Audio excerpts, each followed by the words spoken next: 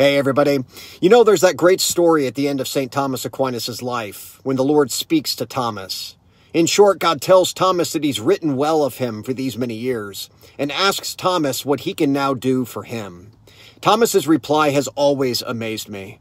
He says, "Only you, Lord. I only want you." And we should wonder here, friends, would that be our response as well? Well, Lord, there's that nice vacation that I've been meaning to take, or that nice house I'd like to buy. But Thomas knows something we all must know, and that is it doesn't get any better than God. All our hopes and dreams for a better life are found in that relationship with God. It doesn't get any better than Him. So this week, as we go to prayer, let's echo the words of St. Thomas Aquinas. Lord, just give us yourself. Help me to know your love for me, Lord. Help me to fall in greater love with you, Lord. That prayer changes everything. Pray for me, friends, and know I'm praying for you. God bless you.